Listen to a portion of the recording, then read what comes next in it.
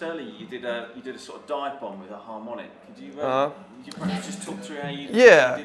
This is the sort of thing that people don't get taught in their guitar lessons. Totally. It's like you're controlling the guitar quite well. Yeah, this is something I learned actually fairly recently, about 3 years ago, 2 maybe, 2.5, something like that. I got the Pantera DVD, the 3, from album to album. Yeah. And he was just doing this shit. He would like set off these little things, and he'd have a cigarette right here, and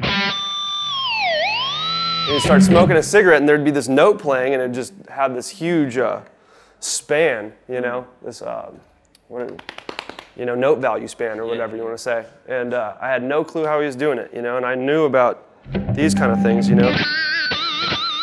that type of artificial harmonic, and of course everybody knows, but I never knew that that's exactly what he was doing and that you could play him anywhere. So, I mean, you can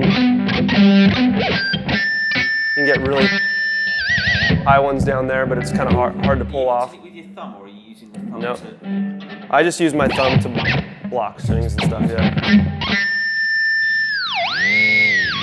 And then there's this one which I like. That one, you got them all over really. So with like in Beast in the Harlem, it goes, it's how's it go?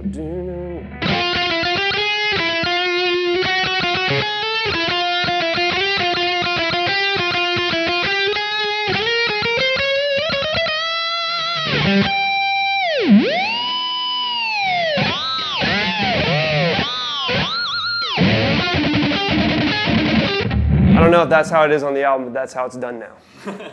So.